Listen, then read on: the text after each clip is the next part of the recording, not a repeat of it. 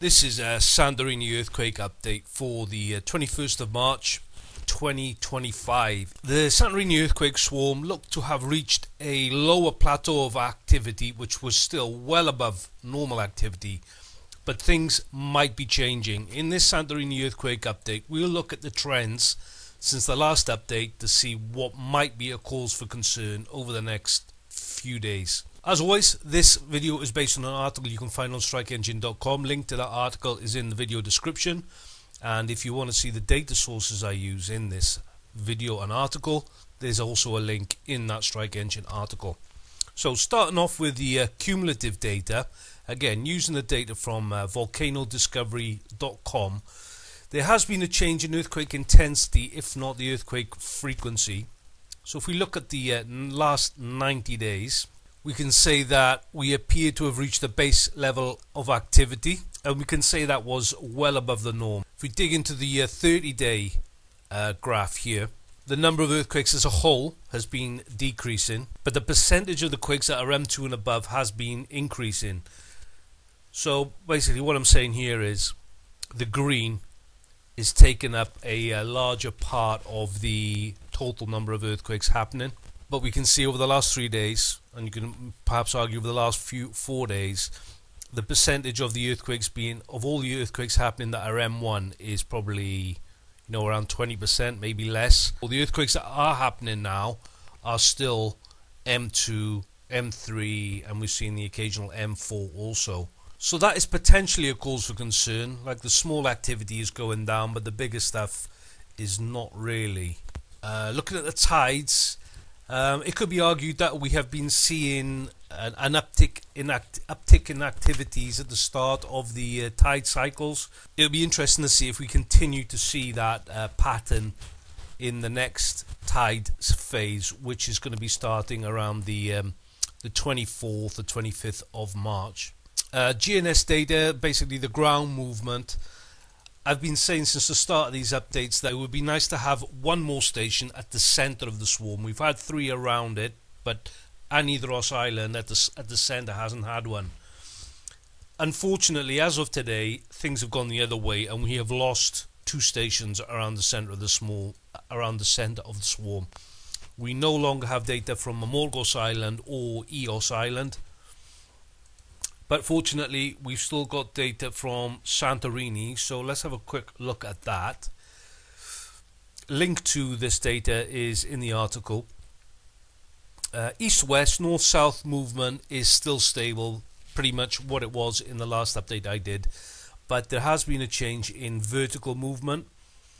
In the last update, we were seeing a relatively quick downward movement in the land at the SNT1 station on Santorini, but over the last 10 days that has reversed, and now we're seeing a rapid rise in the land again, and this is perhaps even faster than the land rise that we saw back in February at the start of the swarm. So this is a potential cause for concern here. This is definitely a change that we need to monitor, in my opinion. And I've just said here, looking at the graph, it looks like we've seen a land rise of around 15 millimeters in 10 days at the SNT1 station. Coming on to seismograph data, we'll go to the one at the center of it all, Anidros Island. Fortunately, this is still working, and we can see today that we've seen 3 relatively big earthquakes in quick succession. The rest of the graph looks relatively quiet to what we've been seeing in February, but again, the activity in general is still well above the normal levels, i.e. pre-earthquake swarm. Epicenter locations, I can't really say we've got anything new to say here. Basically, for the whole duration of the earthquake swarm, all the earthquakes have been happening in this area. I just put a picture in here which you might find interesting. It's just it's a picture of the ocean floor around Anidros Island. So this is Anidros here.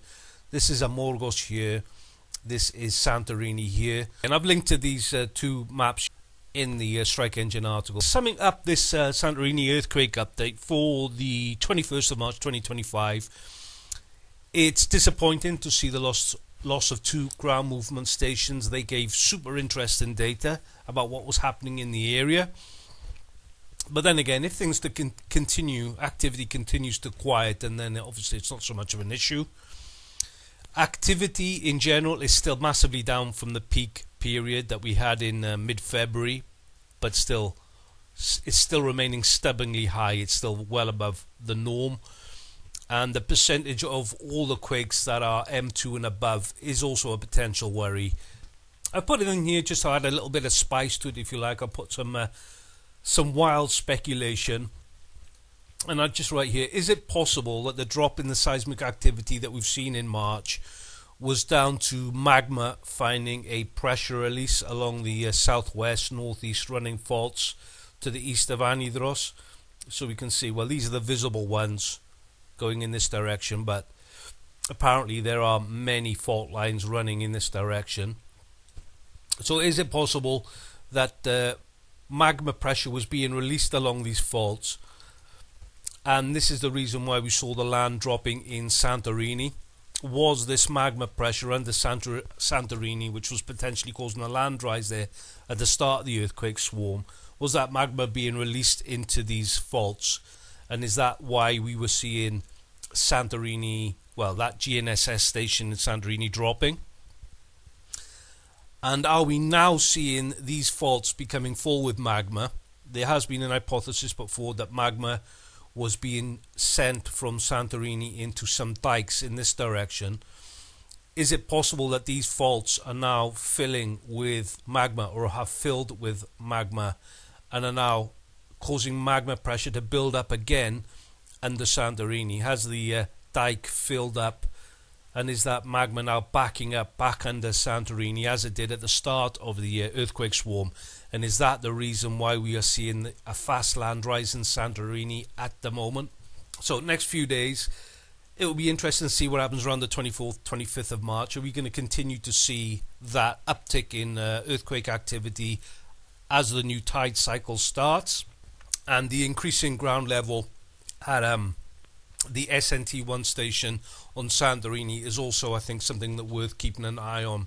Will that ground level rise continue to increase, and if so, will we also see an uptick in earthquake activity in the area in general? If you enjoyed the video, please give it a thumbs up, subscribe to the channel if you want more updates like this. Look after yourself, and I'll see you again in the next video.